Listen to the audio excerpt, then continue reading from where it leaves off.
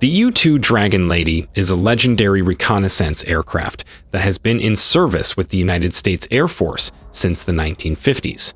The U-2 has played a crucial role in many key military operations, including the Cold War, the Vietnam War, and Operation Desert Storm. Despite its age, the U-2 has remained highly relevant due to its versatility and advanced technology. Additionally, the U-2's long-range capabilities allow it to cover vast distances, making it an ideal platform for monitoring areas of interest, even in remote locations. The aircraft is capable of operating in extreme weather conditions, including high altitude and cold temperatures, making it a valuable asset in any mission. The U-2 has undergone several upgrades over the years, including engine improvements, avionics upgrades, and modifications to the airframe, to ensure that it remains a relevant and effective platform.